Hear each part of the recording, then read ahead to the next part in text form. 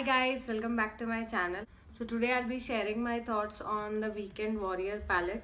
It's a collaboration of Colourpop with Amanda Steele, or Makeup by Mandy. That's the name of her channel, YouTube channel.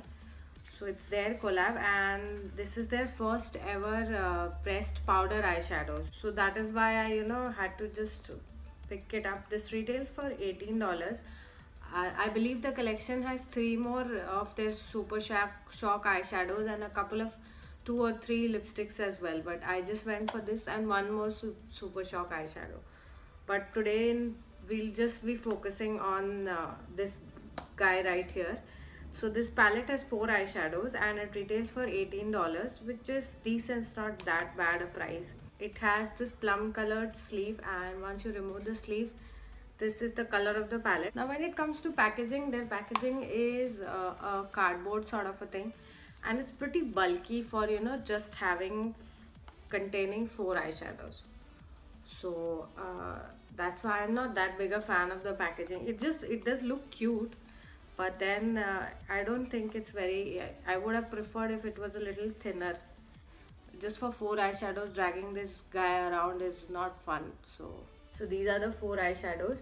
One of them is a satin finish and the other 3 are matte. Info on the website says that these are 4 shadows that feel velvety and silky. Yes, they do feel silky on when you swirl your finger around in the palette. If you see the swatches, like we'll start off with the swatches. Throttle is the first one. That is this light champagne sort of a color, and that's the color that's the shade that I have all over my eyelids. And it's a nice color. You can use it for the inner corner, or like I have used all over my eyelids also. I'll be inserting a demo right after the swatches, so you can see that as well. Then it has 3 matte shades, like I mentioned before. Harley is this gray toned matte color, and it's not bad. It's nice. You can use it in the crease for if you're going for a cool tone sort of a look. And all the eyeshadows, in fact, all the 3 mattes are very cool toned. See the swatches of the 3rd and the 4th shade, that is Burnout and Chopper, like the green one and the plum shade. The problem with that is when you swatch with your finger, it swatches a little patchy, but then if you see the swatch with the brush, it does swatch okay. So those are the swatches, and I hope they may help you make up your mind, if you are still interested in picking up this palette. Now, if you see, I have I have a demo for you. I have used the shades Throttle, Harley and Chopper. So I have used a Harley in the crease, like the light gray shade, matte shade in the crease. Now on the outer V of my eye and and again on the crease, I have used the shade Chopper, which is the dark plum shade. And for my eyelids, I've used the shade Throttle. Now when it comes to blendability, I think these shadows blend okay. They are pretty decent. I just have one pet peeve. So when you dip your brush in the pan, there is a lot of product that comes off. So if you don't tap your brush, you will end up applying that, then the eyeshadow looks very patchy.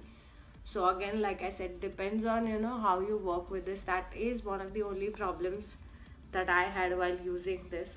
Like I said at the beginning, the palette retails for $18. So each shadow retails for roughly around $4.25 or something.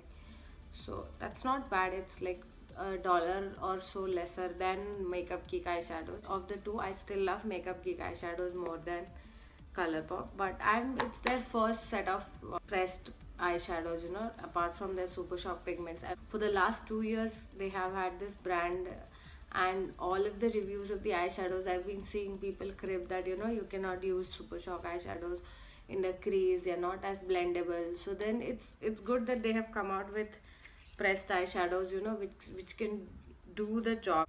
If they start selling these as singles, and maybe some more fun colors that all of us would like some warmer tones and all that, I would surely love to give those a try. If you ask me if I recommend this palette to you, only if you like cool tone colors. Otherwise you can skip it. We can always wait and hope that they will come up with something more. The shades justify the name of the palette. Yeah, you can give her that. because it says Weekend Warrior. All of the colors are nice and dark in this palette, and you can always, if like me, if I have picked up one of her super shock eyeshadows, so I can use these in the crease and that shade on the lid, and you know, make the whole thing work. But just the palette, especially if you don't like cool tone eyeshadows, I don't think I would recommend that. But I just hope that, you know, we have few more shades to play around with. So that's all I have to say today about these Colourpop pressed eyeshadow.